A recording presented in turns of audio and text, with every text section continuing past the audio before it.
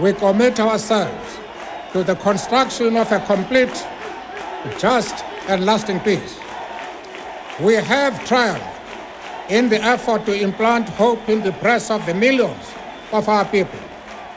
We enter into a covenant that we shall build a society in which all South Africans, both black and white, will be able to walk tall without any fear in their hearts, assured of their inalienable right to human dignity, a rainbow nation at peace with itself and the world. Education. Education, you are the key to open the bright future doors of opportunity and success, offering vast visions to the thirsty mind. Your worth knows no bounds. Because you are victory over poverty and mental slavery, economic failure runs from your presence. You are the hope of our future. Education. Through our education, we are promoting core values, or shared values if you like, which will promote, a respect for human rights and dignity for humanity. So education is also going to play a critical role in terms of providing the necessary skills for our young people to be part of the mainstream economy. As we're talking today, there are millions and millions of young people who are unemployed. It is because the education they got in the past is not relevant. We visited a school township there, part of the vestige of apartheid. You think apartheid may have ended, but indeed it is still very much alive.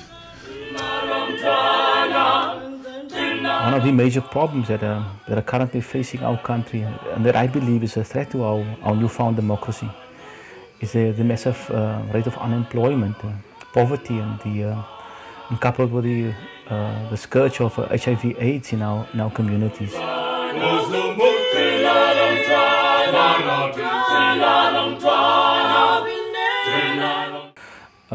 And I've been working with school communities over the last 12, 13 years. And I've also been working with a number of people and organizations, basically from Seattle. People who said to us, they would like to do good and help us address some of the problems that we are facing. And some of these things are really the unemployment rate and the poverty in our communities. And together with the Richmond Beach Congregational Church in Seattle, and here, in partnership with the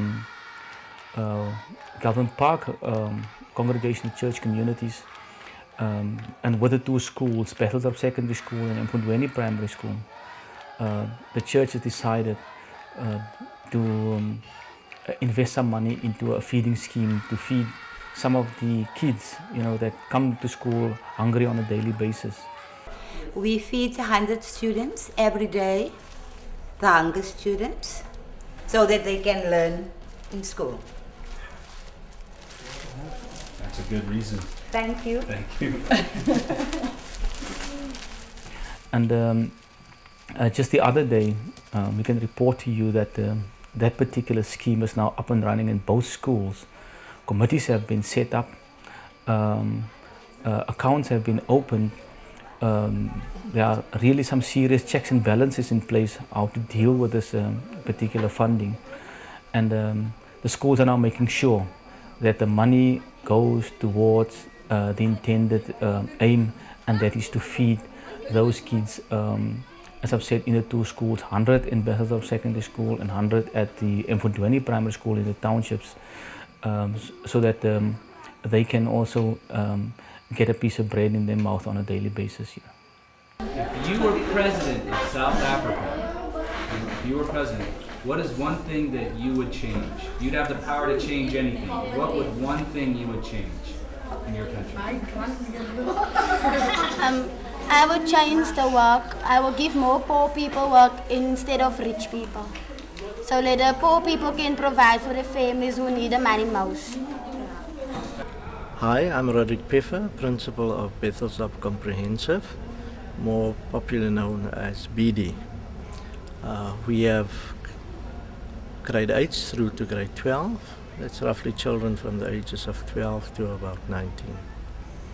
I've been principal since 1994, so I'm celebrating the 10 years of freedom with the rest of the country as principal.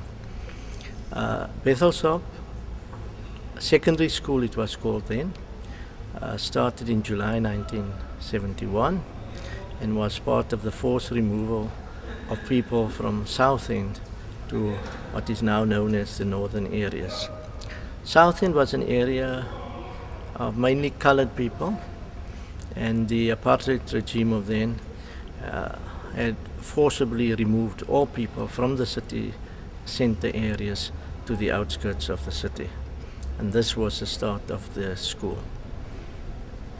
Yes, Bethelsdorp was a very progressive school in the years of the struggle, not favored by the regime of the time. That's why we have no sports fields. We lacked facilities because we could not toe the line of the government of the day.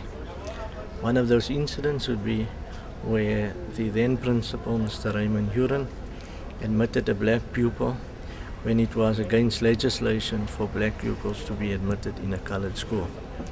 He was then directed by the then leader of the colored people, Ellen Hendrickson, to withdraw the pupil, and he refused. And he himself was detained without trial in his term as principal.